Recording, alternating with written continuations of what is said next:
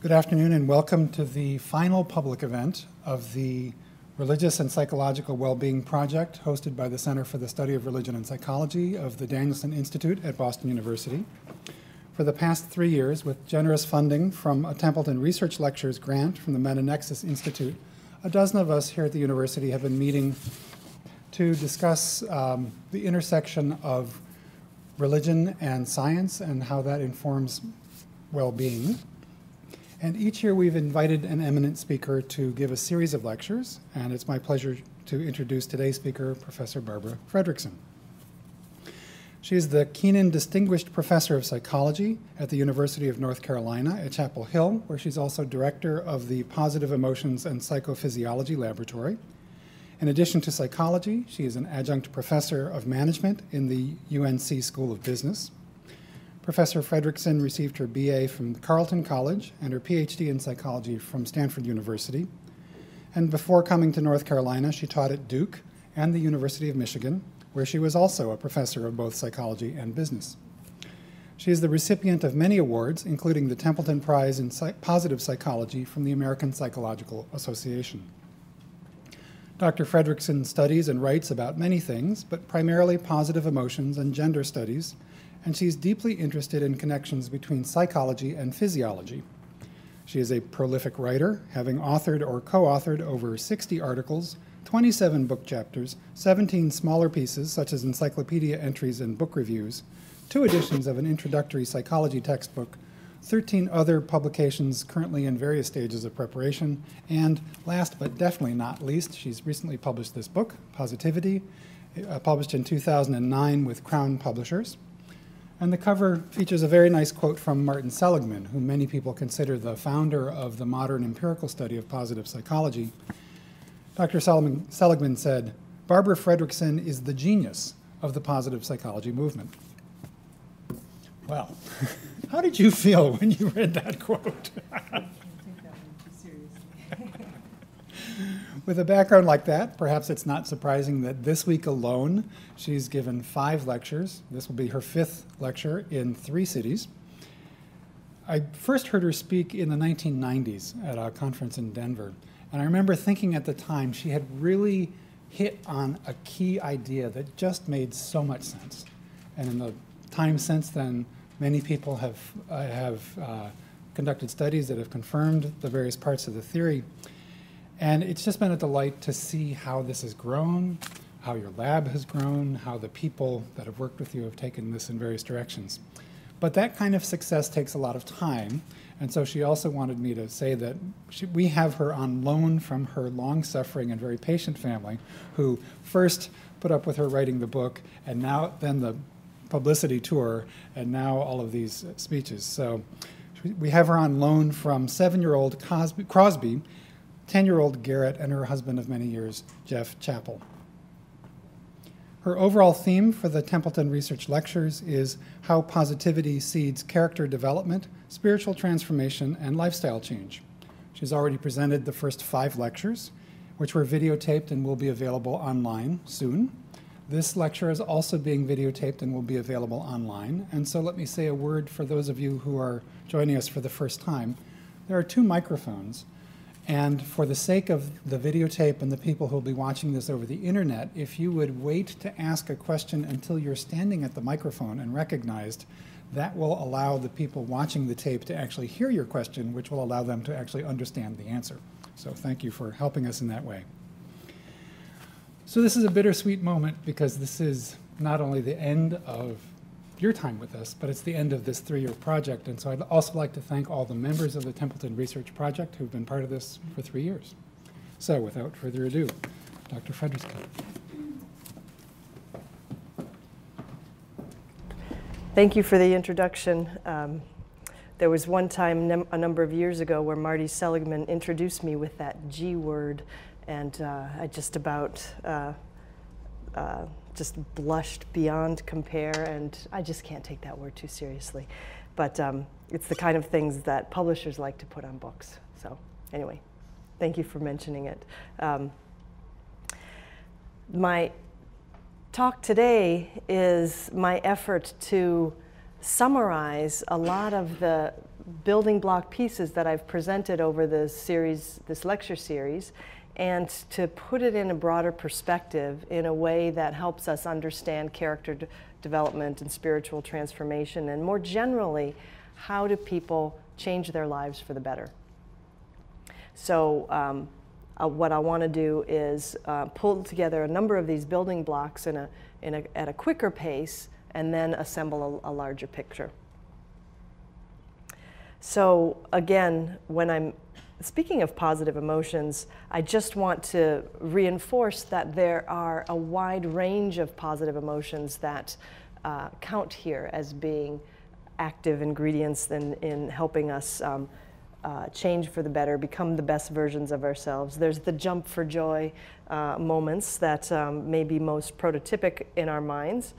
There are also quieter moments of gratitude where people are construing their immediate context as gifts to be treasured, and that those feelings of great appreciation also count as instances of positive emotion.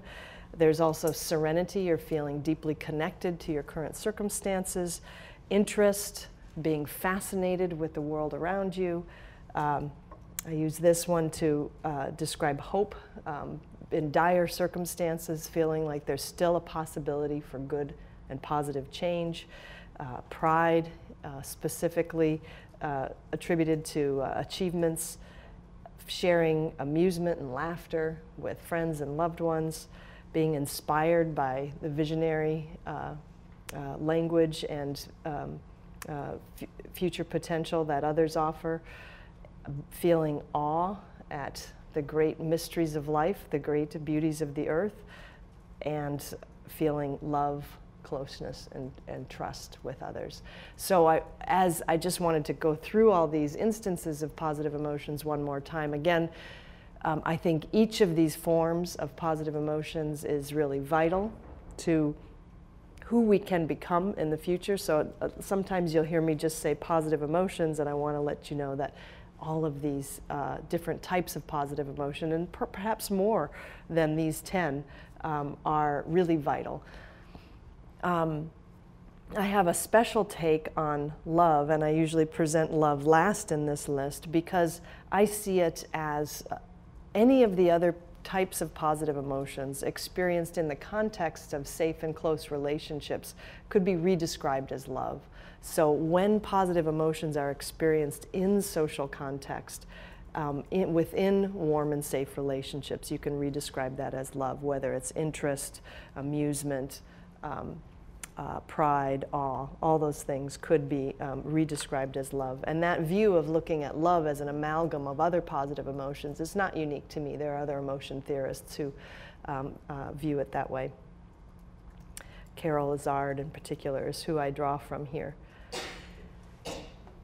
There are also some very interesting properties of positive emotions that really and emotions in general, but my specialty is positive emotions, that require us to look at them as part of a broader system where there's reciprocal causality between different aspects that can help us understand how they can be a critical ingredient in igniting growth. Okay, part of the system of reciprocal causality is this notion of upward spirals, and that is that certain aspects of positive emotions trigger some other phenomena, which in turn triggers more positive emotions. Okay, and the one way that we've looked at this is the upward spiral that exists between positive emotions, open awareness, or broadened thinking, and that broadened thinking in turn inspires future positive emotions. So there's an upward spiral that's fueled by the fact that the causal arrow runs in both directions between feeling positive emotions and their mental components. Those mental components in turn cause future positive emotions. So when you look at dynamic data over time, you can see how these upward spirals take hold. And I described in an earlier lecture a really vital, oops, I don't need that, a really vital upward spiral that seems to go sort of through the heart and through the emotion of love. And I think this one in particular can help us understand why experiences of love and social connection can be especially potent sources of growth. What we found is that people who have higher resting levels of what's called RSA, or respiratory sinus arrhythmia. This is a healthy form of heart rate variability. People who at rest or at baseline have higher levels of that than others walk around the world each day with more attunement to their opportunities to experience social connection with others. Okay, so when we've measured RSA in the laboratory and then tracked people's emotions and feelings of social connection in daily life, we find that we can predict how responsive in terms of their positive emotion experiences to instances of social connection people are by knowing where they stand on this physiological metric. And then we find, importantly, that greater experiences of love and connection in daily life actually predict increases in respiratory sinus arrhythmia over the course of a month. Okay, so that there's this, this is another example. In our laboratory, we've come across a number of examples of upward spirals, but this is one that goes through the heart in two ways. So it goes through the heart in terms of changing literally the patterns and rhythms of heart rate variability. This is the variability in heart rate that's associated with the breath. And also through the heart in terms of people's feelings of positive emotions with others, in connection with others. So just this, I have this in here just to remind us of the dynamics and the reciprocal causality and these upward spirals that are associated with positive emotions. That's a really critical piece. I also just want to remind you of this puzzle piece, that positive emotions open us, that they, that one aspect, one fundamental aspect of positive emotions is that when we're experiencing positive emotions, it expands our view of the world, just like a flower opening up and stretching itself open to catch all the light that it can. Positive emotions literally change the scope of people's awareness.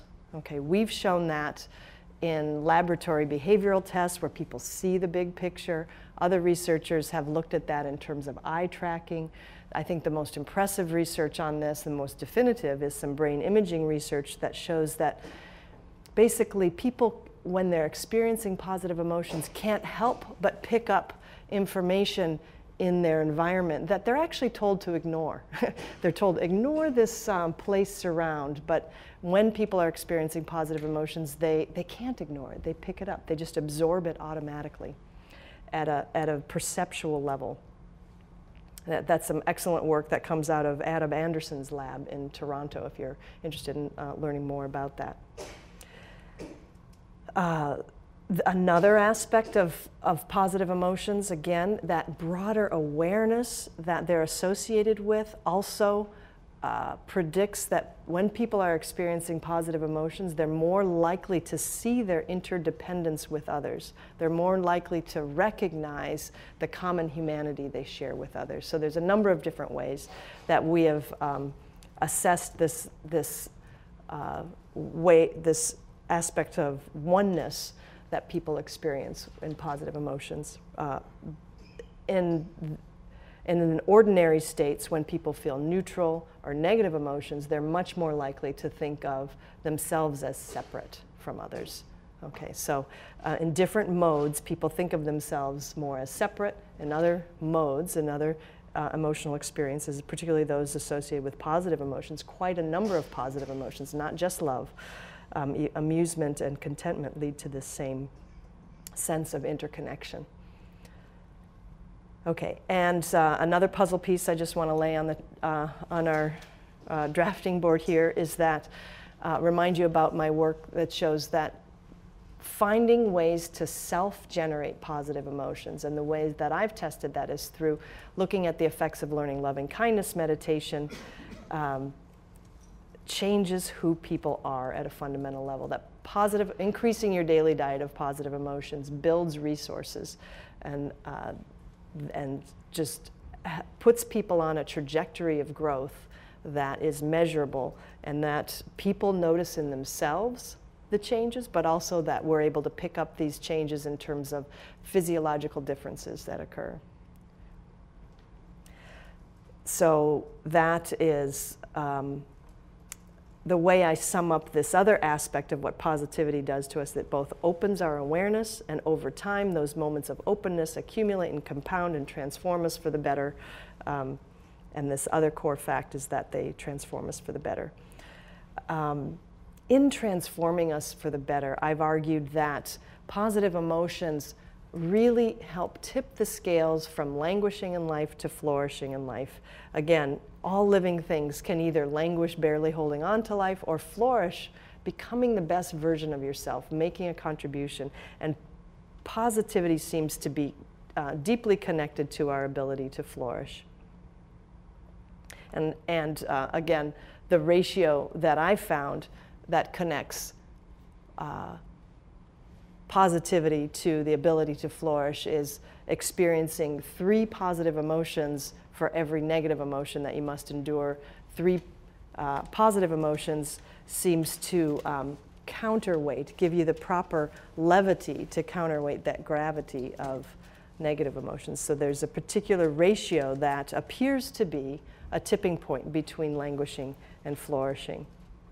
So these are all the puzzle pieces I wanted to put on the table and then assemble them into a larger program for understanding how it is that we can use this information to understand how people can develop character, become the best versions of themselves, push along their own spiritual development. Sorry, this was another puzzle piece I wanted to add. It was that positivity fuels resilience. And that was the subject of my last lecture, the 5th of the series. There's one aspect of positive emotions that certainly my work has made a particular contribution in showing how positive emotions open our awareness and transform us for the better and build. Now, the aspect that positive emotions feel good, that's been understood for a long time. That's kind of like the basic definition of positive emotions, is that they're good feelings. And those good feelings are rewarding. Now, what I aim to do now is to weave this kind of just almost too obvious fact into the story more, to point out how the rewarding aspects of positive emotions really are what drives transformation in people at a non-conscious level. Because we don't need to understand these rewards at a deliberate conscious level and say, oh, I want to grow and change in this direction, so I'll willpower my way through it by setting up rewards. These rewarding properties of positive emotions really work and unfold at a non-conscious level. And we know that through some contributions from behavioral neuroscience that I mentioned in the 3rd lecture in more detail, but I just want to, again, put these puzzle pieces on the table so that we have them to work with here. And my interest in this was very much inspired by a serendipitous finding we had in our laboratory by looking at people in whom we had taught loving kindness meditation. We followed them up 15 months later, and then we were pleased to know that a number of people were still meditating, a good 1/3 of the sample 1 year later, and when we surprised them by coming back to them with a follow-up. And the meditation was still having benefits.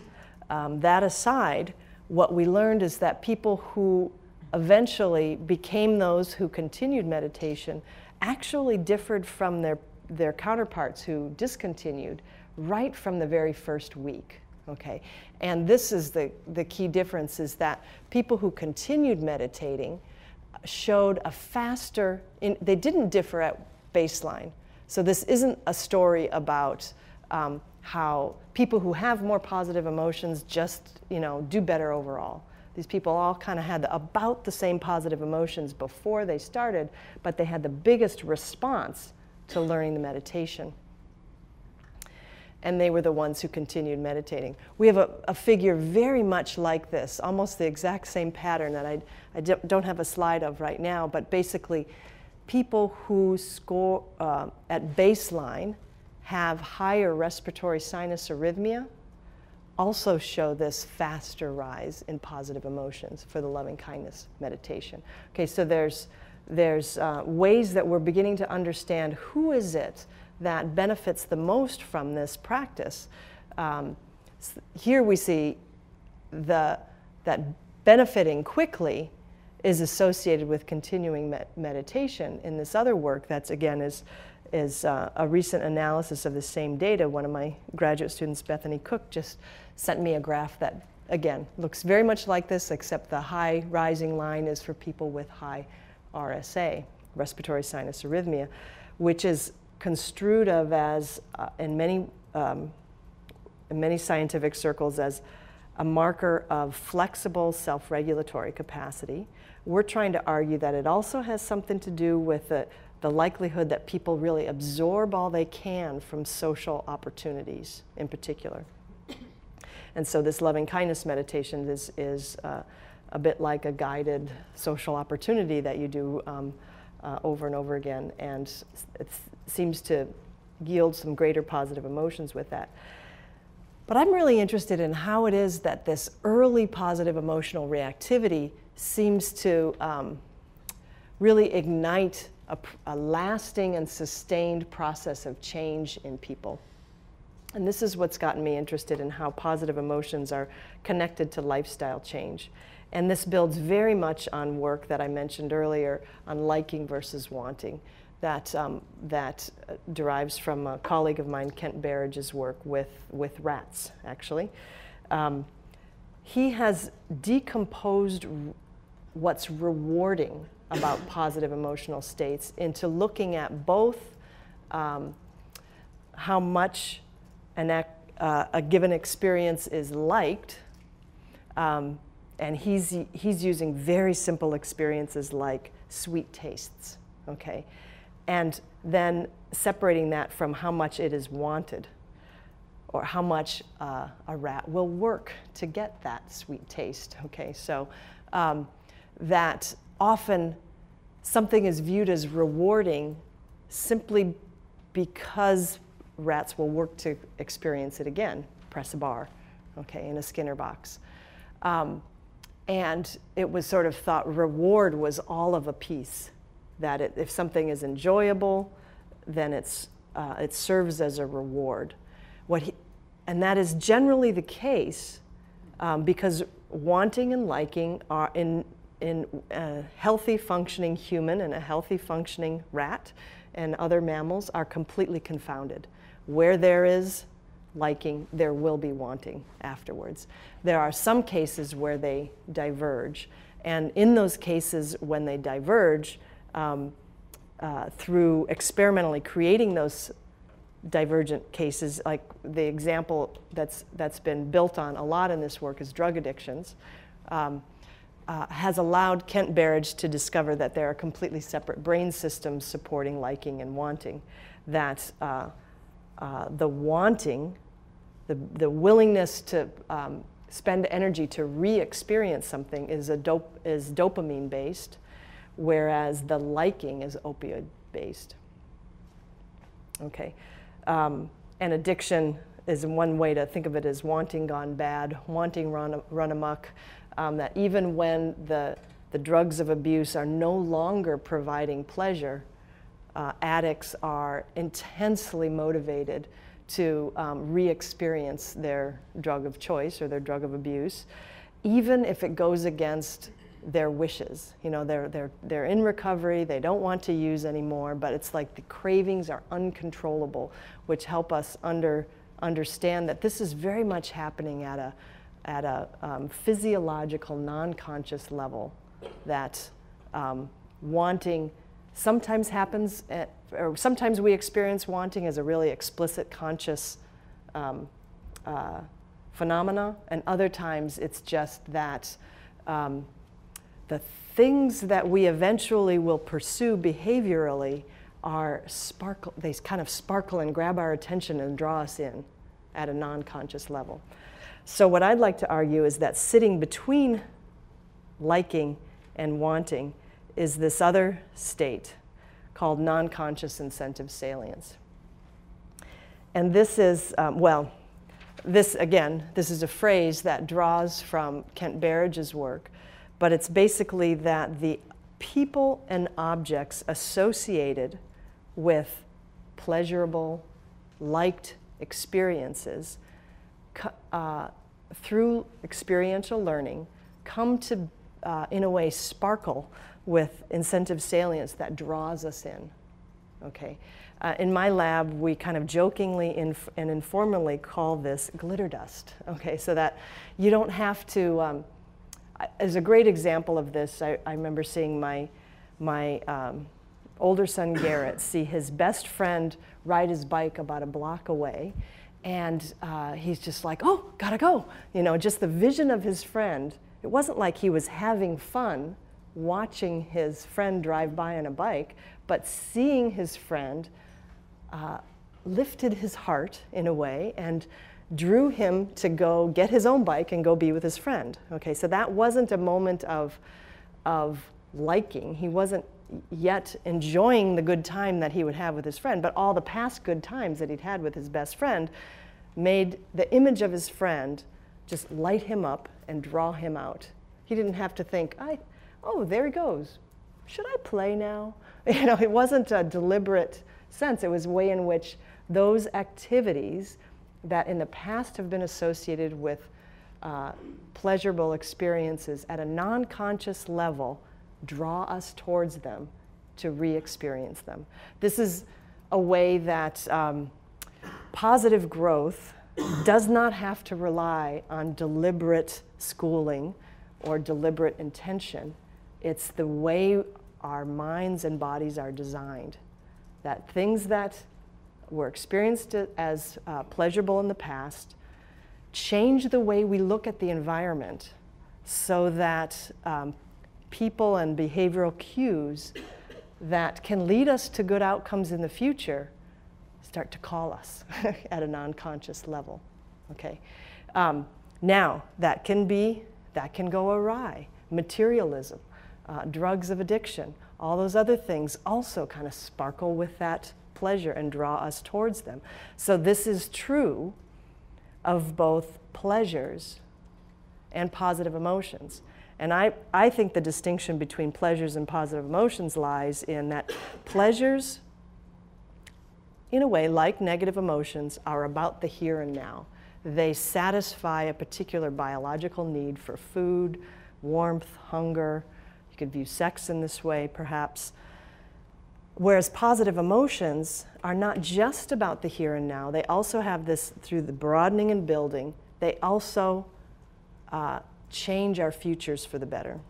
And so in this model that I'm developing, there's a really sharp difference between pleasure and positive emotions that very few other theorists are making. They just kind of look at it all as positive experiences. Okay, so I think when we want to look at how people change and grow for the better, instead of just getting hooked on something, we need to understand this difference between pleasures and positive emotions. So, all right, so here's the slide that's the best images I could find for this glitter dust idea. Unfortunately, they look a little more like pleasures than positive emotions, the convertible car and the woman's face. Okay, liking and wanting. To summarize what I've been saying about liking and wanting, that when people experience a new behavior, sometimes that will lead to liking that new behavior. Not always. Some behaviors aren't necessarily liked, and that liking can be redescribed as positive affect. That positive affect might be either emotions or pleasure. And those are two different classes of positive affect. I'm using positive affect as a term that is an umbrella term that covers both pleasures and positive emotions. That pleasures and positive emotions, through associative learning, change the way we perceive objects in the environment and imbue them with incentive salience, or make them sparkle or have an allure that just draws us in. This is how positive attitudes are formed at a non-conscious level.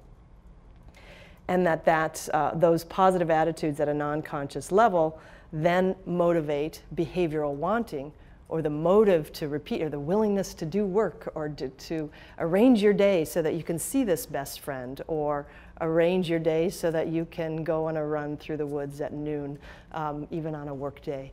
And that is what leads people to engage in that behavior again. Okay, again, this is not a willpower way of getting into behavioral maintenance, but a non-conscious motivation way. Okay, so just another puzzle piece to put on the table. I want to remind you of the work that I mentioned, I think in lecture 3, that Robert Vallerand has done on passion for life activities. These could be passions like people who are passionate about running, people who are passionate about being in nature or making art, people who are passionate about collecting stamps. He studied all of these. You could be passionate about spiritual pursuits as well. What he's pointed out, he has a dualistic model of passion that points out that passions come in basically two forms, harmonious and obsessive. Both of these have in common that the passions are pleasurable and wanted. So they both have liking and wanting as part of them. But after that, harmonious and obsessive passions diverge, whereas he's shown empirically that harmonious passions are more likely to be associated with the experience of positive emotions during them, whereas obsessive passions are more likely to be associated with negative emotions, even when you're engaging in them, and especially if you're prevented from engaging with them. And then there's also differences in the flexibility and whether they seem to be in balance with the rest of life, healthy and unhealthy. I guess the way to think about this, if people are really obsessively passionate about a given activity, they sometimes engage in that activity even at risk to their own physical health or at risk to their relationships. They may be so obsessive about their sport or their hobby that other aspects of life kind of are never as important. Harmonious passions are passions that are pursued in those ways but seem to be in harmony with the rest of life.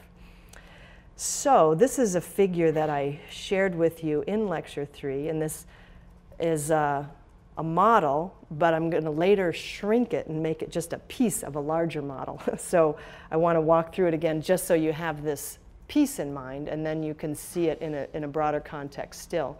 But that is that new positive behaviors often lead to, or can lead to, increased positive emotions. Again, not all new positive behaviors will, but if they do, this model is one that I would propose is followed. And normally you could say that increased positive emotions would lead to the development of this harmonious passion for new behavior. Now, my interest is not in just seeing that direct effect between positive emotions and the development of harmonious passions, but I want to kind of see what are the mechanisms through which experiences of positive emotions might lead to harmonious passion for a new behavior. Again, the model that I'm interested in testing this against, because this is where I have data already, is with meditation. So if meditation yields positive emotions, which it especially does when you're working with a meditation like loving kindness meditation, then these effects should take hold. And the next series of studies that I'm planning will compare loving kindness meditation to a different kind of meditation that will mindfulness meditation that will have fewer positive emotions in it. And so it's a way to see, well, here they're learning a new behavior, but it has less positive emotion in it. And so maybe there'll be less of this model that I'm going to describe to you next unfolding. So what I'm arguing is that, building on that past work, that that one way, because positive emotions are pleasurable, that there's a pleasurable, feel-good part of positive emotions, it triggers or builds this non-conscious incentive salience for the objects and people associated with that behavior. So there's that non-conscious hook that gets people passionate about an activity. But that could get people obsessively passionate about it, just as likely as harmoniously passionate. I think to get to harmonious passion, you also need to have these broaden and build pathways that I've mentioned in a lot of the other studies, where increased positive emotions not only have that likable hook that puts out this glitter dust that attracts us to that activity again, but it also builds resources, especially things like flexible self-regulatory capacity, okay, our ability to be more flexible and balance all the different aspects of our lives. And that's what would distinguish between new positive behaviors that increase pleasures only and not positive emotions wouldn't have this lower broaden and build path. Okay, so there's the non-conscious incentive salience, that liking, wanting path on the upper route, but the broaden and build path would only be there for positive emotions like love, contentment, serenity, and not so much with just plain pleasure. But those positive emotions have both routes happening in tandem, and so you get not only hooked by the activity, but you're also developing skills and abilities that allow you to pursue that activity with flexibility and balance. Okay, so one reason I have these little pictures here, the heart man and the glitter dust and the RSA, as an example of one of many resources that are built with positive emotions, because in the next slide I want to take this piece and shrink it and just have the pictures stand in for what you saw, because there's just no way to put all this on the one slide if I didn't do that. So, oh, I forgot.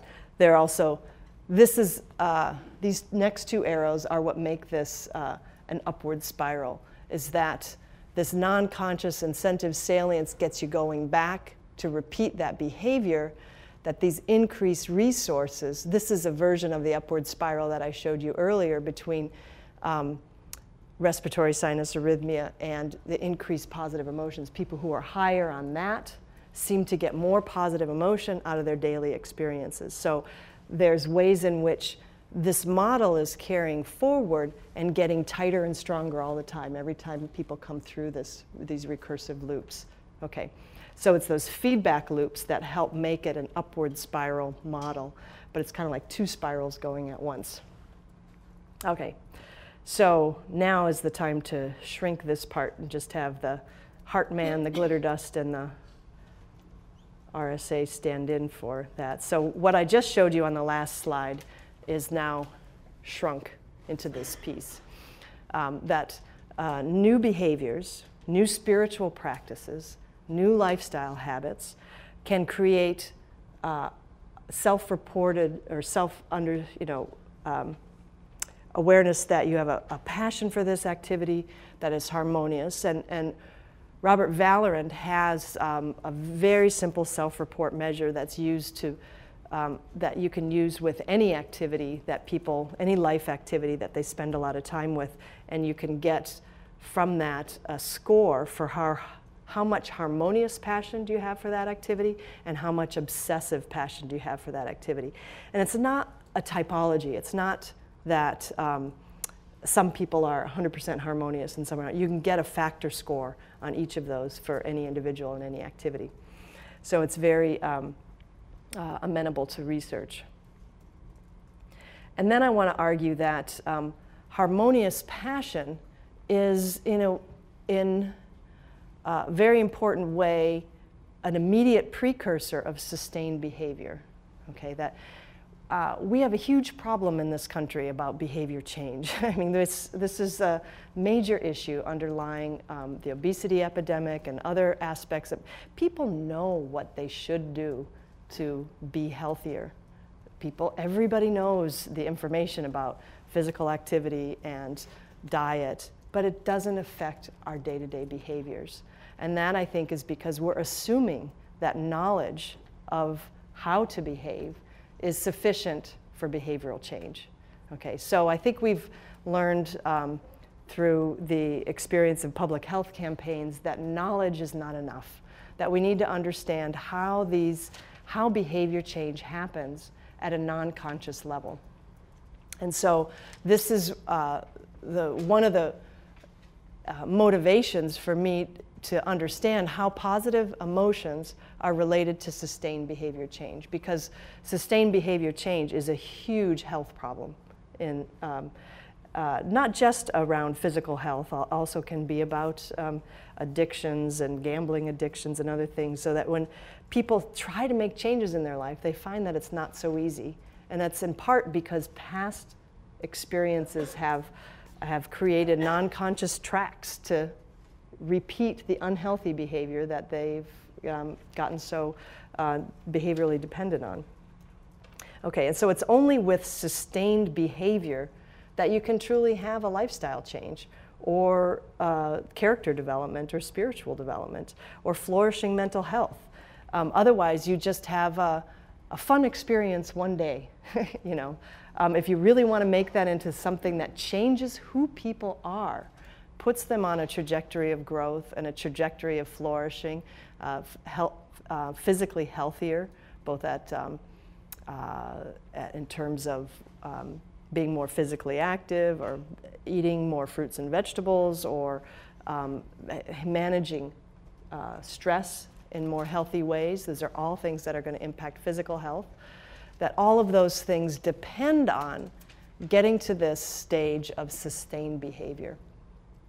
Okay, so this is the broader model that is forming the base for my current planned work, and I think it also can help us understand this broader issue, is how to, in a sustained way, become the best versions of ourselves, become more moral, more noble, more loving, more connected to the world, more able to make a positive difference. I think the same, we need to find a way to enable people to see that their positive emotion experiences are part of what leads to those paths of change. So this is the slide I used earlier to suggest that we can often let our positive emotions, or the physiology involved with our positive emotions, that dopaminergic surge that goes with wanting, that incentive salience glitter dust, all of that stuff is happening at a neurobiological level that helps connect us to sustained behavior changes that allow us to change who we are and how we are in the world, and help us become our best versions of ourselves. That we don't necessarily have to have a plan of lifestyle change, a plan of spiritual development, a plan of character growth. What we need to do is pay more attention to momentary experiences of positive emotions, and know that those momentary experiences of love, of other positive emotions, are actually lighting the way to positive lifestyle changes. And that, again, attending to the moment, attending to the physiological experiences of positive emotions in loving kindness meditation, that could be attending to how it makes your body feel, how it makes your heart feel. Those are not just momentary cues, they are we tend to think of positive emotions as some sort of extra, some sort of bonus, like, oh, if I go through my daily life and then I feel good, that's just kind of an added, you know, icing on the cake, you know. And this is arguing that no, that's the nourishment, right? There is the nourishment that helps us grow in this positive direction. It's not icing on the cake, it is the fruits and vegetables. I don't want to say it's the cake. So, okay. I think, too, kind of drawing in the work that I mentioned earlier today about the dialectics of positive and negative, that this isn't so much, I just wanted to underscore that this isn't about only paying attention to positive emotions, that paying attention to the broader picture and recognizing suffering that goes on in the world can actually fuel this growth better, kind of give the positive emotions more traction. You know, I think of that traction as being a really nice metaphor, because I think sometimes if you have too much positivity without being grounded in sort of the reality of suffering in the world, or recognition of one's own pain and negative emotions, that we can kind of just spin our wheels and go nowhere. You know, that our positive emotions are ungrounded, and therefore we don't really have traction to move forward. Okay, so I think that awareness of difficulty, awareness of suffering is an important container in which to self-generate positive emotions, self-generate moments of love. And there's a way in which these two work together to give momentum towards growth. So again, I've shown you this slide a couple of times. I'd like to just point out again that the science of emotions has revealed to us that there are very important mechanisms of sort of fight or flight that really have to do with self-survival. And so much of psychology has been on this side of understanding emotions and stress and how that affects the body.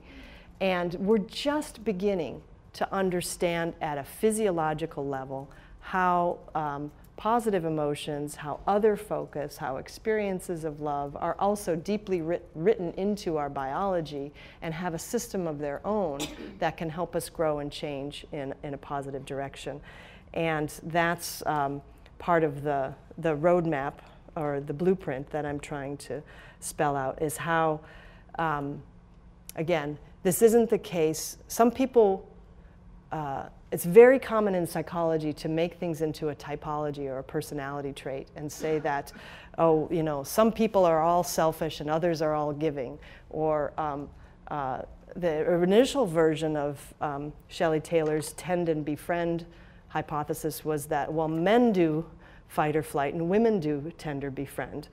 She's backed off on that. And I think that it's not even helpful to be thinking of these as person variables. They're moment variables. We all have moments in which we are in self-survival mode, fight or flight, and we all have moments when we're in species survival mode. And we go in and out of those moments. We can foster those moments more. And we need to really understand this at a dynamic level.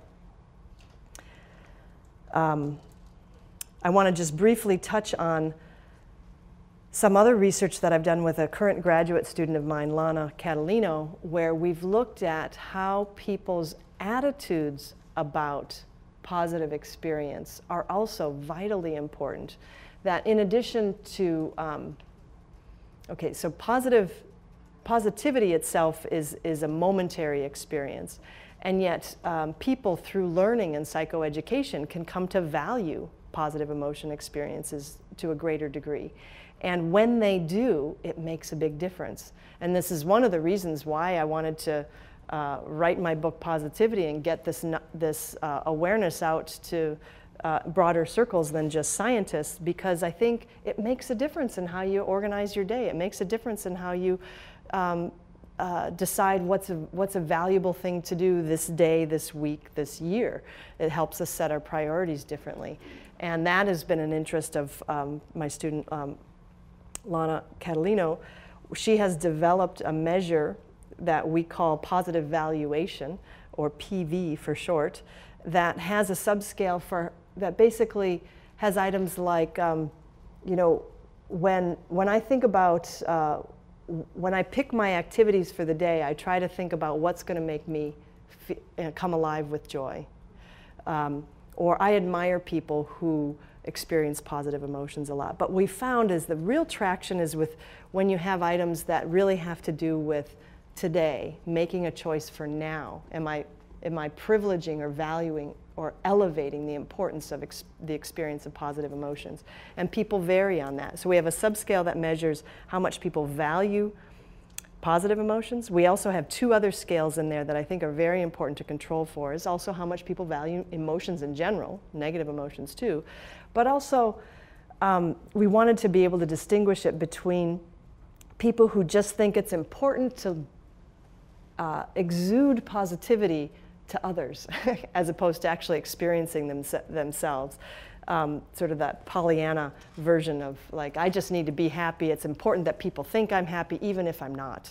Okay, so that's a personality style in itself that I think is actually quite unhelpful. So we wanted to be able to control for that, to see people who value positive emotions, but not just the exterior projection of positive emotions.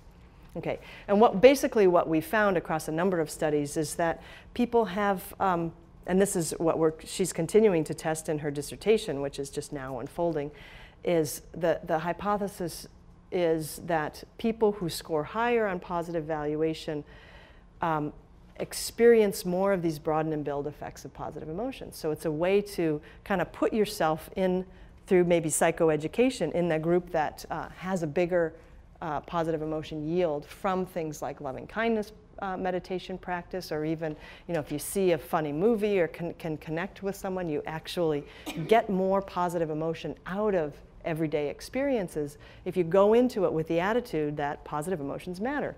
Because instead of thinking, oh, this is trivial, let's move on and achieve something here, you actually might attend to it differently, try to trump up that feeling, and in doing so, the benefits are greater of the positive emotion experience. So one reason why, I was talking in the break with other people who teach positive psychology, and people say, students will often say, this totally changed my view of the world. I don't have to wait till I'm 30 and I've achieved all these things to be happy. I could be happy now.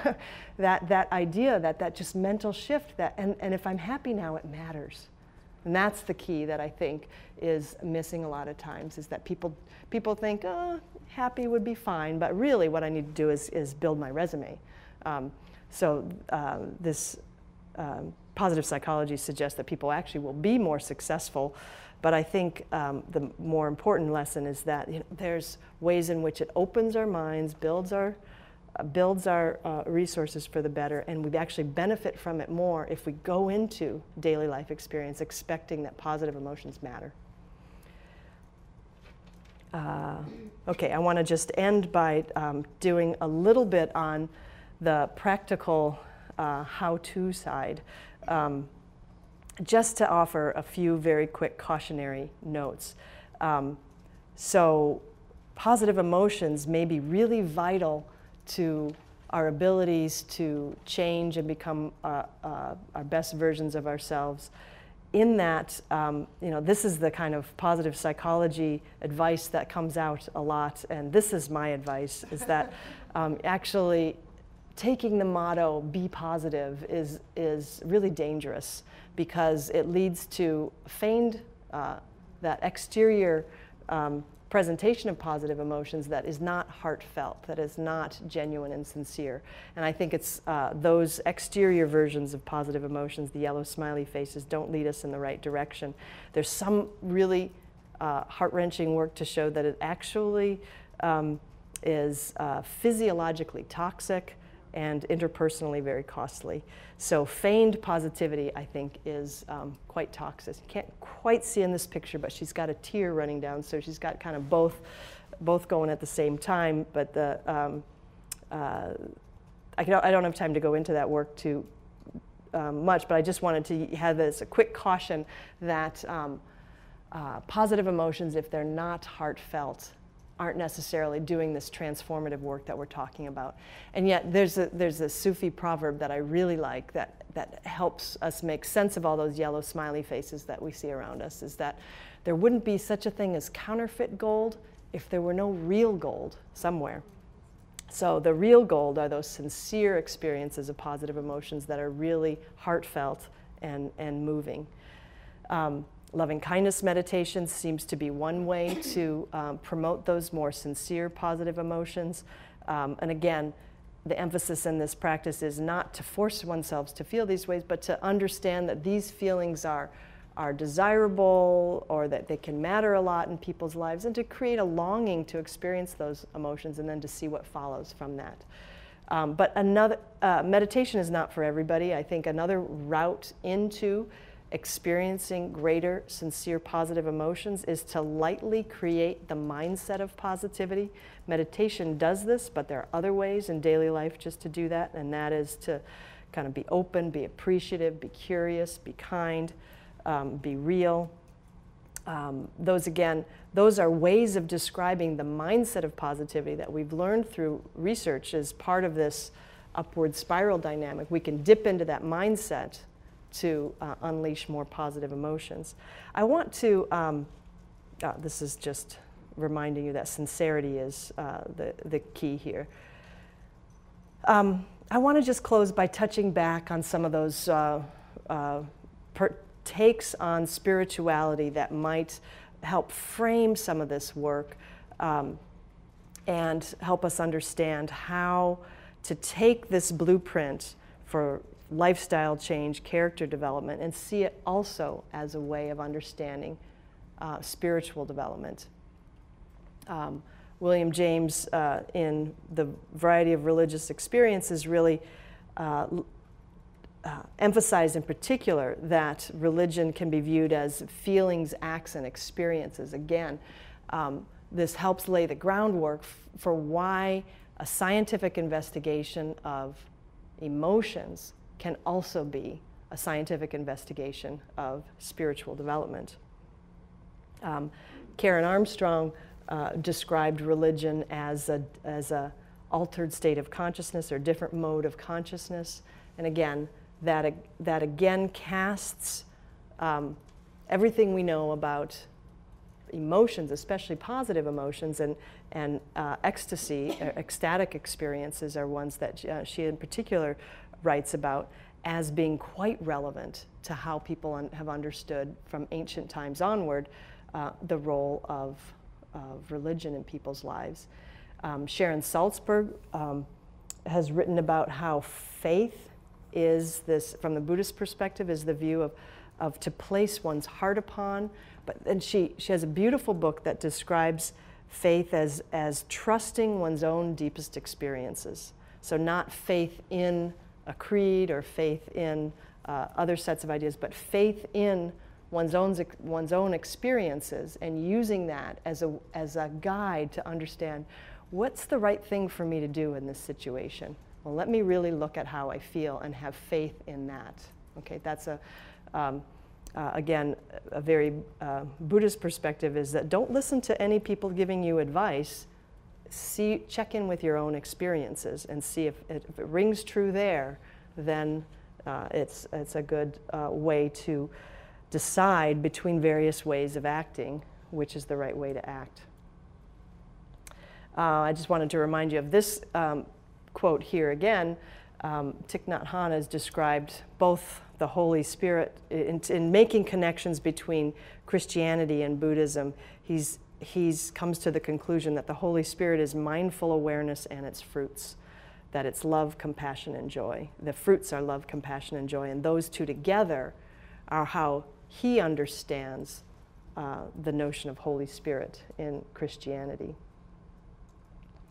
My good friend and colleague George Valiant has done a lot of work with emotions and adult development, and he has a nice way of saying that spirituality is positive emotions. And he has a beautiful book called Spiritual Evolution that draws a lot on the broaden and build theory that I've mentioned before, to talk about how positive emotions are a source of spiritual development. He has a beautiful quote in there that says, the shortest definition of spirituality that I know is love. And I guess that from the work that I've done, that shows that love maybe is a leading way in which positive emotions seem to have their biggest effects in people. I think that he very well may be right there. I want to add in a quote from a book that my husband encouraged me to read when I was developing these lectures, the latest book by John Shelby Spong. It's completely consistent with these ideas of broaden and build that suggest that God is present when a person sees unity and not separation. So this is an example of when people have this unity consciousness or the sense that we're connected, that is an example of a spiritual experience that can drive us forward. And I would think that since positive emotions allow us to see our common humanity with others and allow us to see our fundamental interdependence, there's a way in which you can understand this also from a scientific angle, that when people are able to see their interconnection more, that is a source of positive emotions and lights the path towards getting a better understanding of God or a spiritual presence. I had in my notes another quote by him, but I don't have it memorized and I didn't put it on a slide. So, or maybe I did on the next slide. Yes, I did. He relatedly talks about, the more deeply I am able to love, the more God becomes part of me. So he's very much moving from a view of Christianity that puts God up in the sky and out there to God as being within individuals, but not necessarily just residing somewhere in individuals, but in experiences of love. What I like about this is that it points out about how those distributed positive emotions, this may just be a way of describing the same phenomena that we've been describing from a scientific angle, that those moments of positive emotions and love that we feel with others that allow us to have this interconnection are not just interesting human experiences, that those are the ones that lead us to step up to the highest level of humanity and morality, that allow us to grow and change and become better instances of human, become our best versions of ourselves, become higher, expand into our highest capabilities of more and more godlike. Now that is a way that I'm borrowing here a little bit from my colleague in the field, John Haidt's work, where he argues that disgust is the negative emotion that we feel when we see people behaving in their most base ways, most animal-like, or ways in which we disapprove of them. And elevation is the positive emotion that we feel when we see others behave more godlike or more in a conforming to a higher moral code. Okay, so love could be the experience that we're feeling when we are behaving at our highest moral code. So that might make other people feel elevation, but the personal experience of that could be one in which we're feeling very big-hearted and very connected to others. Okay, so I just thought that was an interesting connection to make, but also I just wanted to point out that that's also very much in the popular versions of Eastern approaches to religion and spirituality. And I put in a Deepak Chopra quote, because that every person is a god in embryo, its only desire is to be born. That, again, idea here is that, again, experiences of love could help us get to that more morally elevated, godlike state. And that when we recognize that higher level in others, that is a source of positive emotion and loves. But also that experience of positive emotions and love help us get there. So I just want to point out that it may be no coincidence that these perspectives on universal consciousness and experiencing God as love and love as God, that those connections may not be arbitrary. Those may be very much deeply built into our biology through human evolution. And one of the things that I think about, this is the gesture I always use in my lab for broadening, so that our minds just open up with positive emotions. And we also, perhaps it's no coincidence that You know, in opening our awareness, we're able to see the big picture more. We're able to see the system in which our problems exist. We're able to see our interdependence with others. We're able to see the broader picture. You could say it gives you more of a God's eye view of the world. And that standing back and being able to see that interdependence is perhaps what will allow us to solve the bigger problems on this earth that seem to continually vex us. Seeing that, getting a little bit more of that God's eye view, seeing the big picture, seeing the system, it may be exactly what we need. I want to thank you for your kind attention, not just in this lecture, but all through today and all through last month. You've been a great audience, and I really appreciate it. I'd be happy to take any questions.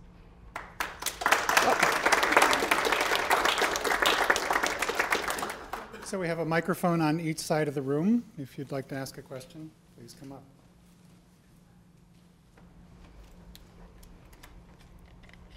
Okay, first, this has been wonderful, this series of lectures. Thank you. And I am thinking a lot about your research in meditation. You referred a lot to the loving kindness. And I am just sitting here thinking about the power you have in terms of your lab and the amount of subjects you can get and how much influence you can have on the research in area of meditation where there's not a lot of empirical scientific data, right? And I was just wondering if you had considered other types of meditation also to consider in addition to loving kindness. And this is what I'm thinking. Loving kindness clearly is a way where you can develop positive emotion pretty immediately in the practice. Mindfulness meditation, it's a much quieter type of positive emotion. It's a positive presence of unconditional, non-judgment, acceptance. Right. And instead of focusing on the positive emotion of love, you allow anything to show up, and then you can help sort of learn how to dissolve that negativity when it shows up. And I'm thinking of your undoing hypothesis, your undoing. Right. So I'm wondering in your research, I guess it's more of encouragement to think about how could you study the positive emotional impact on dissolving the negative from the different types of meditation practice? Yes, that's exactly one of my main interests I'm setting up a study that will compare loving kindness and mindfulness, and I've featured just what I think are the mechanisms of action behind how loving kindness works, but I haven't highlighted my secret hunches about how mindfulness works. And here's where the ratio of positive to negative emotions, I think, matters. I think what we might discover, and this is a hypothesis I have going in, is that mindfulness meditation is especially useful for people whose positivity ratio is low, in part because they have an excessive amount of negativity. I agree. That decentered thinking would allow people to stop getting on the runaway train of negative thoughts leading to negative emotions. But there's other ways to have a low positivity ratio. You could have fairly low negative emotions, but also very low positive emotions. And for that kind of person, loving kindness meditation might be a good first practice. It kind of might depend on what's the sort of tapestry of emotions in people's lives. What is certain types of meditation practice may be best fitting for either different emotion disorders or just emotion tendencies. So I do think that that one of the pieces of advice I give about how to spark genuine positive emotions is the first one. I think the motto "Be open" is far more effective than the motto "Be positive."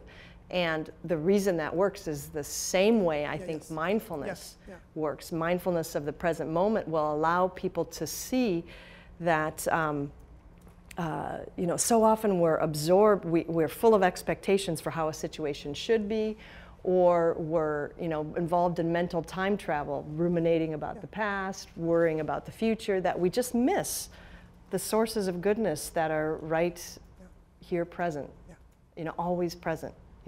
Human kindness, connection, natural beauty, all kinds of things that are very subtle and easy to miss, and they seem not as important as that worry I have about the future, or that rumination about the past. But if you're really open to the present moment, which is what mindfulness can teach, then positive emotions can actually come flooding in. So I think that's a very different approach to increasing positive emotions. My statistician really wants me to have a third condition, that is a no meditation control, or just a control group who just measures things, because she's like, well, the differences between mindfulness meditation and loving kindness meditation may be so subtle that we're not able to really pick them up statistically. But there's a critique of most meditation research is that most of it has been deemed low quality science. And that's because the control conditions aren't very rigorous. They don't allow us to really separate out placebo and just non-specific aspects of being part of a group. And so that's what this more rigorous comparison will do. But if my hunch is that the positive emotional benefits of mindfulness meditation will be slower to accumulate, that it will take more practice in becoming good at mindfulness before it really ripens and yields that positive emotion. And I think the experimental design kind of hinges on the fact that maybe loving kindness will get you there faster. I would agree with that, but I would kind of make one more, just a suggestion as I'm thinking. I'm thinking you have this lab and access to a huge data pool. Why not a fourth condition where you have a mix of mindfulness and loving kindness? I think that'll be the next grant after this. Okay. Yeah. All right. Thank you. Yeah. Fantastic. Thank you. Thanks again. Wonderful set of lectures, and I wanted to offer a response and then a question. The response comes just from the perspective of a philosopher who tries to theorize about religion but is hoping to learn as much as possible from the mind-brain sciences. And one of the things that I really, really liked about these lectures is that you focused on emotions, positive emotions, and their importance to spirituality in a way that didn't lose sight of the cognitive side. That's how I would put it, of positive emotions, in a way that what little I had read before this in positive psychology about spirituality seems sometimes to do, and that is to just almost talk as if spirituality is about the cultivation of warm and fuzzy feelings, whereas from the very beginning your talk has given really, I think, fascinating data about how positive emotions help people to pick up peripheral information, make them much more receptive.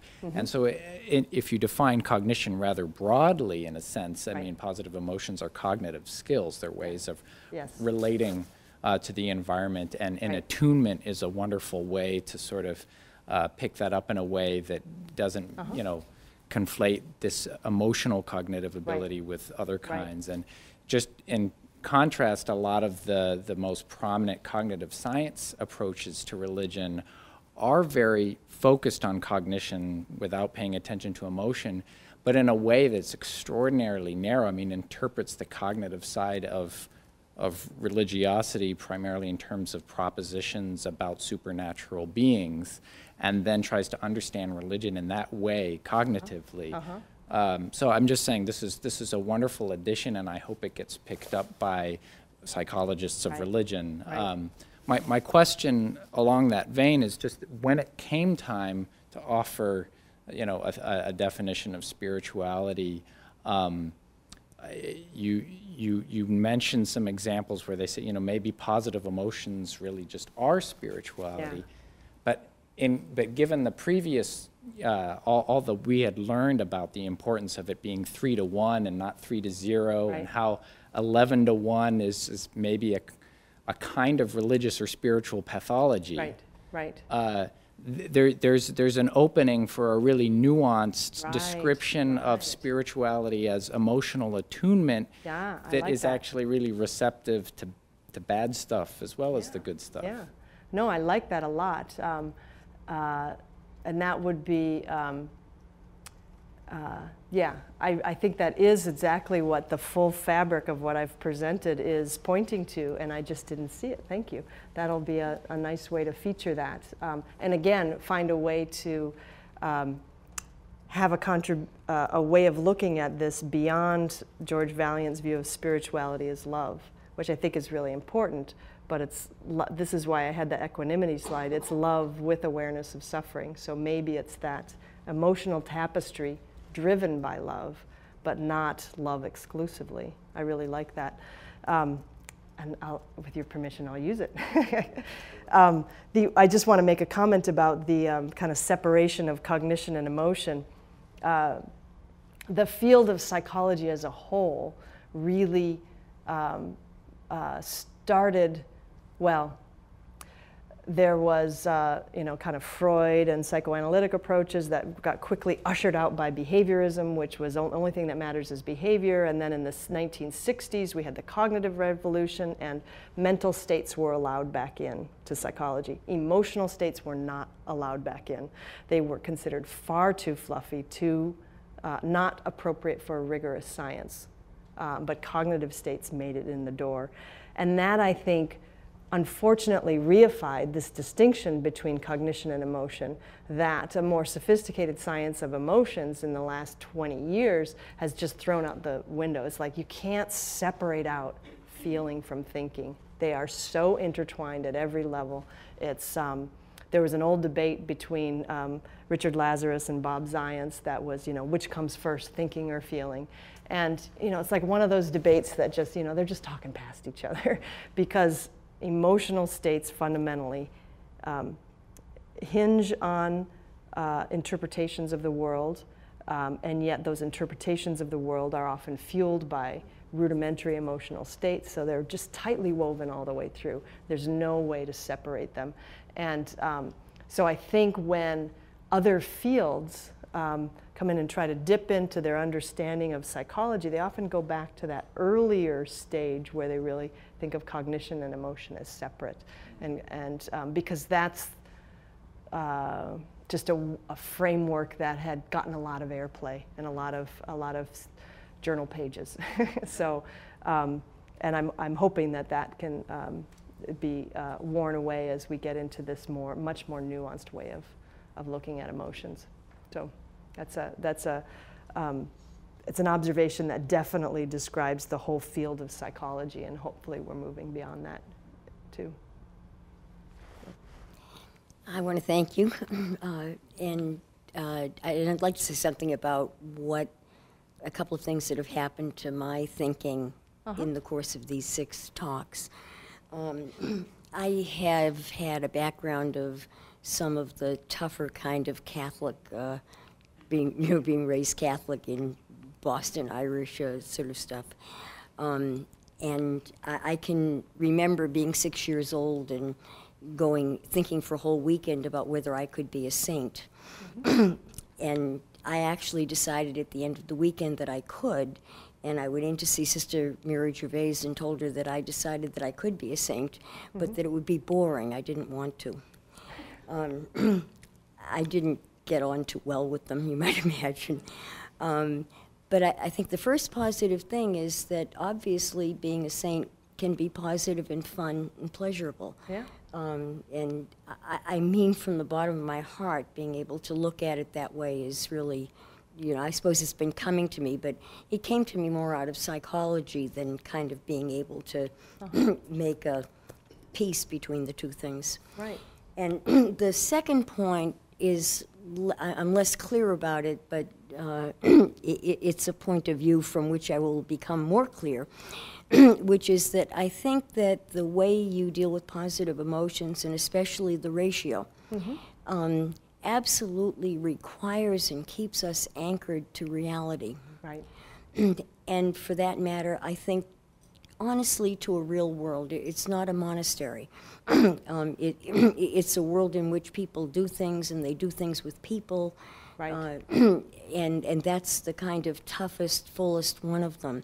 And I think that in the work that you're doing, there are the seeds not only of a sort of neurobiological connection to reality that has to be, but in a whole bunch of other ways. And perhaps the beginning for me is best put in your positivity ratio, where the bottom of it is being connected to the negative, and in a kind of way, because I think that in a whole lot of ways in psychology, in our society, I think positive affect is the low price spread.